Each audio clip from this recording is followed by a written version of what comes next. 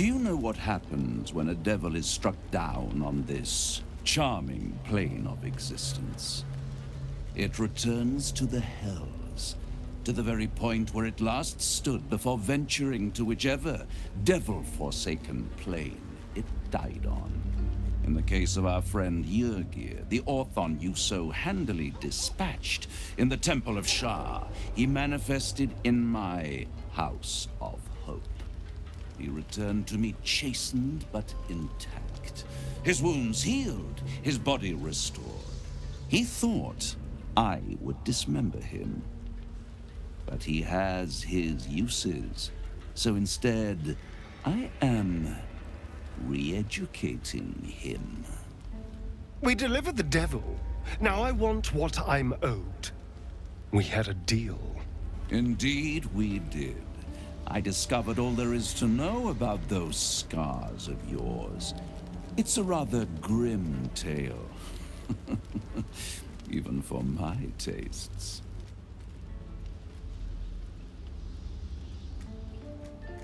As you wish.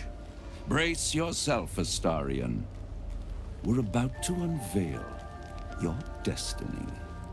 Carved into that ivory skin of yours is one part of an infernal contract between the archdevil Mephistopheles and your former master, Cazador Zar.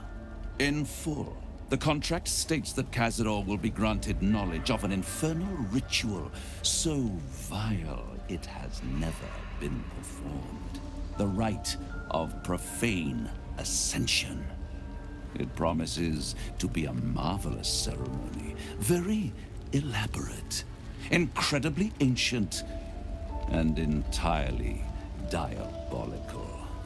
If he completes the rite, he will become a new kind of being, the Vampire Ascendant. All the strengths of his vampiric form will be amplified, and alongside them he will enjoy the luxuries of the living. The arousals and appetites of man will return to him, and unlike Astarion, he will have no need of a parasite to protect him from the sun. But the ritual has its price, as all worthwhile things do. Lord Cazador will need to sacrifice a number of souls, including all of his vampiric spawn, if he is to ascend. Imagine how he felt then, when one of those precious spawns simply disappeared into thin air. The only missing ingredient is Astarion. You are the final piece he requires to complete the ritual. Your scars bind you to it. Your soul will set off a very wave of death, bringing Cazador his twisted life. And that, my tragic and toothsome friend, is that. Now, if you'll excuse me, I have business elsewhere.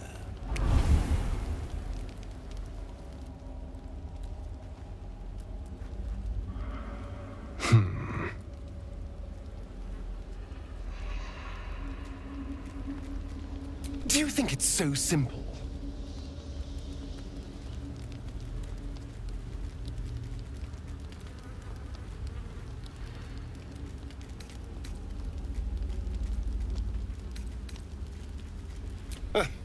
The end of my life amongst them, just when I was starting to enjoy it.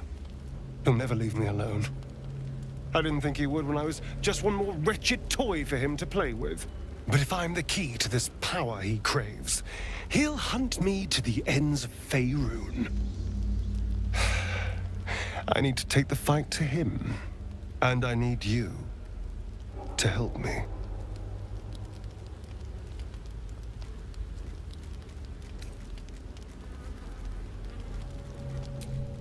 Thank you.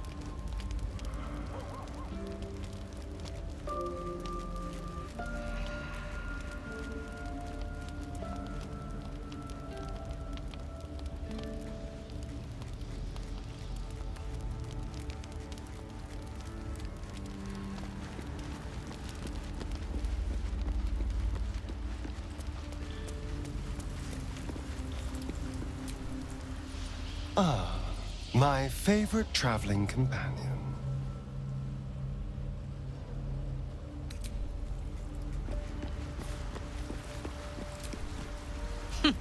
Wish I could say I was surprised about Cazador's pact. Where blood, death, and betrayal parade, you can bet your ass a devil is riding Grand Marshal. We're going to keep Astarion safe. On my life, Cazador won't touch him.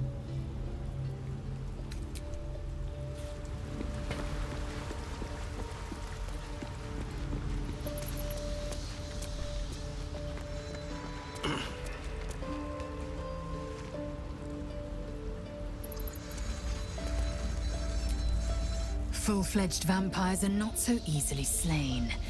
Astarion's master will be no exception. Fortunate for him, slaying monstrous fanatics is a pastime of ours.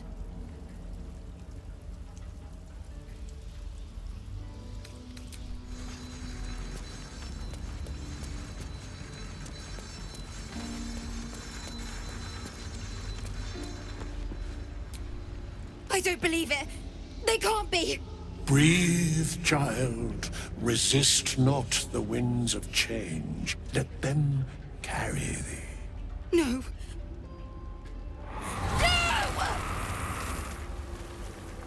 Listen. Dost thou not hear it? Where creation meets ruin, where morning meets midnight, the root of all being. Balance. They're dead. I can't. Balance. Your very soul is tangled in shadow. Arabella's magic, wild as cursed briar. Her talent is now yours too. The girl must learn the ways of the arcane, but she shan't remain here.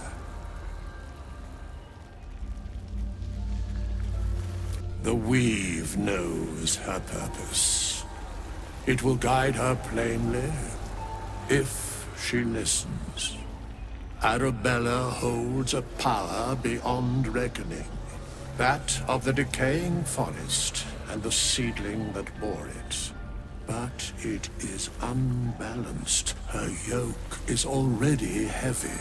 If she walks thy path, it will surely break. Arabella will depart once thou dost leave these accursed lands. She will find her way safely. Thus, it is fated. Bowman, you're making me leave. Fear not, girl.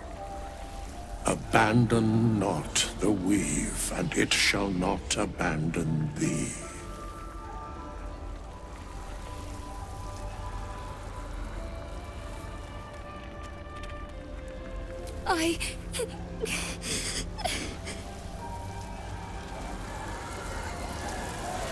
You feel grief fade as if it were your own. There is a lightness in her now, veiling the power within, soothing it. Is that my future? Is that why they died? It is. It's wonderful. Thank you, Bowman, for being nice. If there are people like you around, perhaps everything will be all right.